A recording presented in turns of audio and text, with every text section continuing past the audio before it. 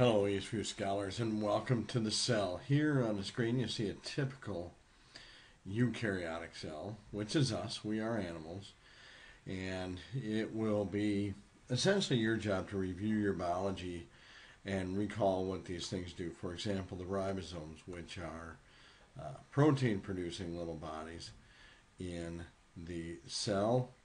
Um, Lysosomes we'll talk about that do many janitorial functions, along with peroxisomes that do a lot of work with oxygen type compounds.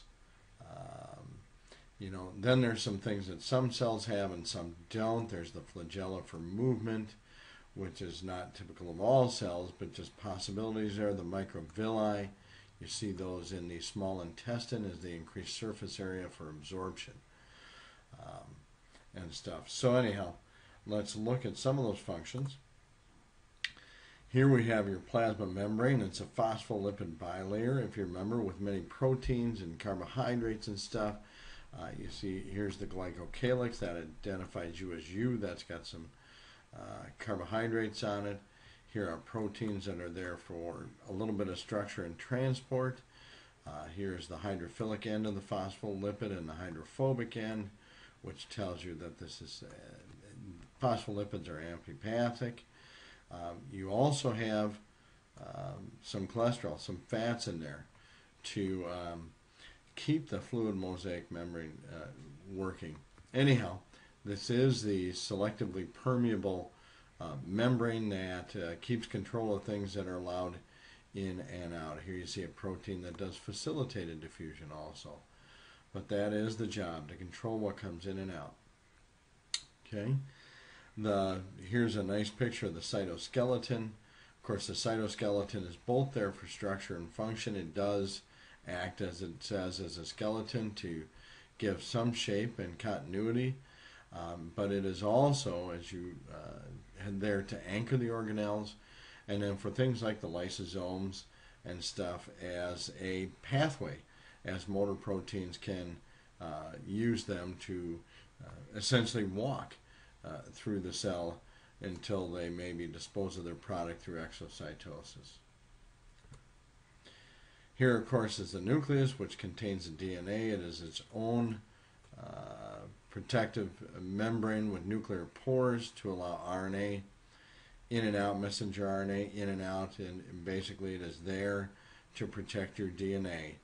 The only time that you don't see it is when it dissolves during DNA synthesis and copying and then reforms, but it is your controller. Okay.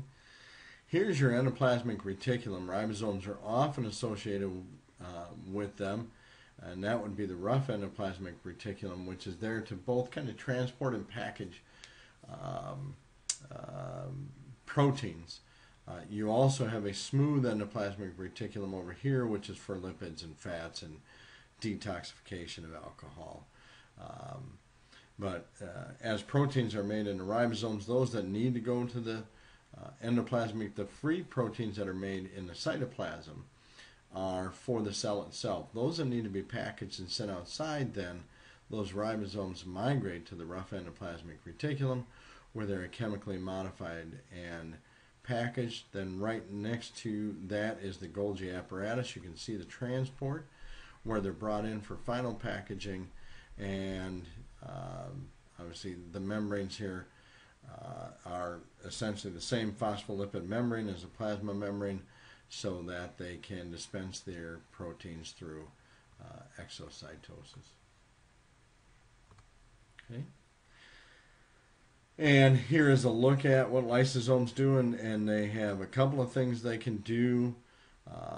In phagocytosis, they are digesting food enzymes and stuff, and then getting rid of the waste. You can see what they do is a food vacuole pinches off here as it brings in food, and then the lysosome will mesh with it, bringing the enzymes digested. Eventually this vacuole will break apart and bring the nutrients, or at least the nutrients will be used and the others will be destroyed. Here it also controls old proteins and stuff and damaged mitochondria, etc.